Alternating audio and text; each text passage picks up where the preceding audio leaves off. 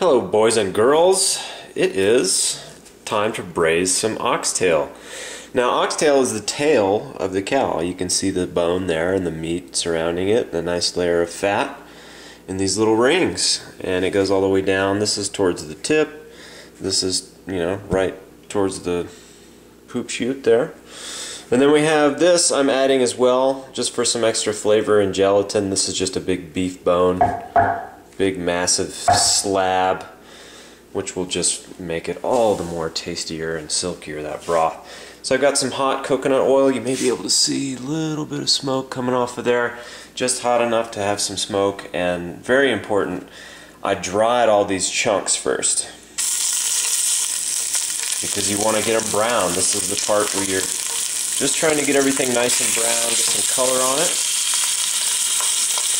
And very important to have a nice, rich, full-bodied broth when it's all said and done, which is the main reason to cook oxtail, is for that yummy broth.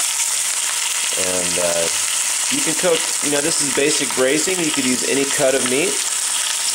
This is not just a special way to make oxtail. This is how I braise everything from rabbit legs to what you're seeing right here. So this is just basic braising 101. First step, there's that big bone. First step is to get everything nice and brown on high heat. I'll show you that in a sec. Okay, so it's going. We're not there yet, but I just wanted to show you over here, working on my mirepoix. Got my onions. I'm going to do some carrots and some celery as well. And I'll have that all ready by the time that's nice and brown. Okay, now that is brown and noisy too, as you can hear. If your kitchen is really clean and you're kind of embarrassed by that, like maybe it's a sign that you're not doing enough cooking, you can forever ruin your kitchen by doing this. You can see the grease splatters pretty much everywhere. Oh yeah, good stuff. Anyways, I'm setting this off to the side so that I can put in the mirepoix, which is the good old French trinity of carrots, celery, and onions. And we'll get started with that. You see a lot of people when they braise, they'll drain this fat off.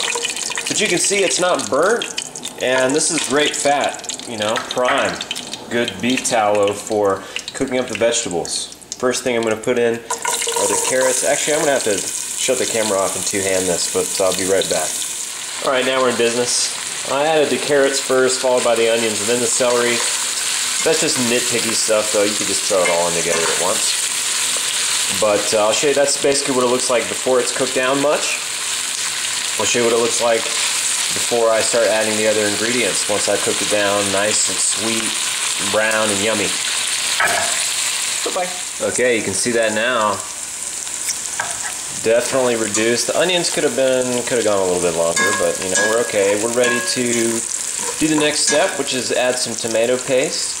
You can see there's some grease still left in the pan, which is good. We need that to toast our tomato paste on the bottom of the pan, which is referred to as pinçage. But I've got this little one here. Again, I need two hands to throw this in. Just a small little 6-ouncer of tomato paste I'm going to throw in there. And then I'll show you a little glimpse of what it looks like getting it toasted. Okay, we're back.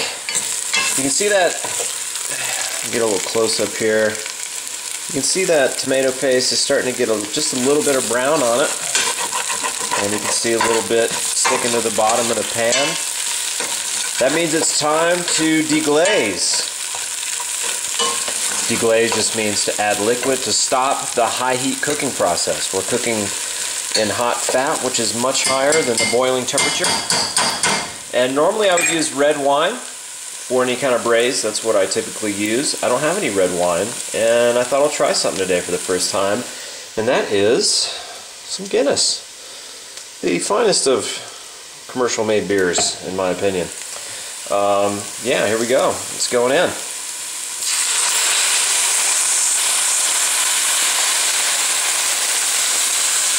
And it's not like there's actually alcohol in the finished product. Alcohol evaporates, and all that remains is the liquid behind, the flavor. Oh yeah, there's one. I'm gonna add the second.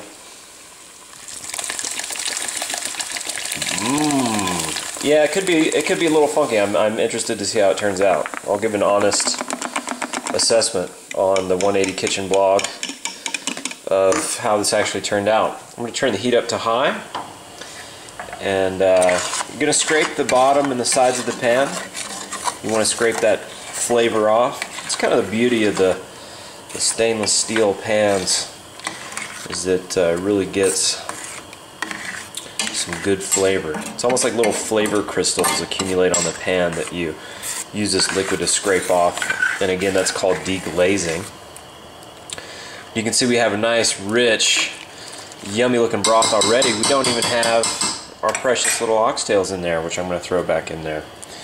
And what I do from here at this point, I'll bring it to a boil. I'll reduce this, boil at high heat until most of the liquid is evaporated and it takes on a kind of a thick consistency. And then I just cover it with water, bring it back to a boil, add some herbs. It would be nice if I had some bay leaves and some other things. It looks like it's probably going to be thyme today. I'll just throw a bunch of thyme sprigs from my garden in there. And then I'm going to cook it in the oven.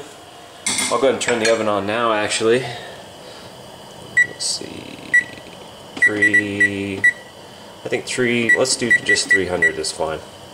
And then, yeah, then you cover it, put it in there. I'll show you that whole process in a moment. Okay, you can see now we're looking at more of a saucier consistency here. And that's about the right, that's about how you want it. To clear up any controversy here, this is, it's already tasting really good. There's no doubt that Guinness is going to make for an awesome thing. There's a little bundle of herbs. I guess I could have showed it to you. I just tied it up with some string. It's just thyme. Like I said, some bay leaves and some, other parsley, other herbs would have been nice. And now I'm going to add the water here. This is out of my special blue cup. We've been through a lot together. My lips have touched it many times. Oh yeah. The oven is ready. That looks about right. You don't want to totally drown it, but you want to make sure everything is covered. I think this last bone here, I might put just a little bit more water in there. I did salt it too. I didn't show you guys that. But yeah, as soon as this comes up to a boil, which will be 2 or 3 minutes, I'll put a lid on it and throw it in the oven at 300 degrees Fahrenheit. So that's that. I will try to show you the finished product. It'll take 3 or 4 hours at least before that meat is falling off the bone, but when it is, it's done and very delicious. Anyways, that's it for now. Well, alright, that's fresh out of the oven. It's still bubbling a little bit. Good stuff. We're looking at 549, so it was in there for over 5 hours at 300 degrees. And since I don't like to just run an oven, I got a whole brisket in there too. Well, not a whole one, but a big slab of brisket that is getting nice and soft and tender. But I pulled one of them out here. You can see that the meat just falls right off the bone. I'm going to pick that off tonight and serve it up with some homemade pasta. And it should be really nice. Anyways, that's Guinness-braised oxtail, and you know what? It's really good. So thanks again, Matt Stone, 180 Degree Health. See ya.